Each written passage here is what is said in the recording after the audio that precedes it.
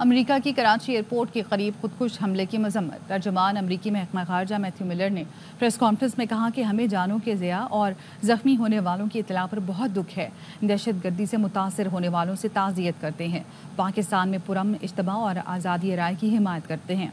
पाकिस्तान में मुजाहिरीन से मुतालबा करते हैं कि पुरअमन रहें। पाकिस्तानी हुकूमत से इंसानी हुकूक के एहतराम का मुतालबा करते हैं।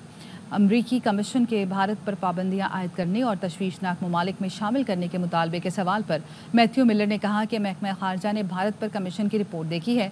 जायजे के बाद वजीर खारजा ने भारत को तशवीशनाक ममालिक में शामिल नहीं किया।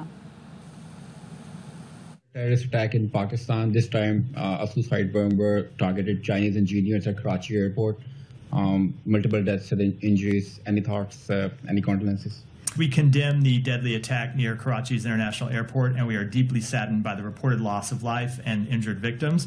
We extend our heartfelt condolences to those impacted. In Pakistan, as around the world, we support freedom of expression, peaceful assembly and association. We call on protesters to demonstrate peacefully and refrain from violence. And at the same time, we call on Pakistani authorities to respect human rights and fundamental freedoms and to ensure respect for Pakistan's laws and constitution and work to maintain law and order.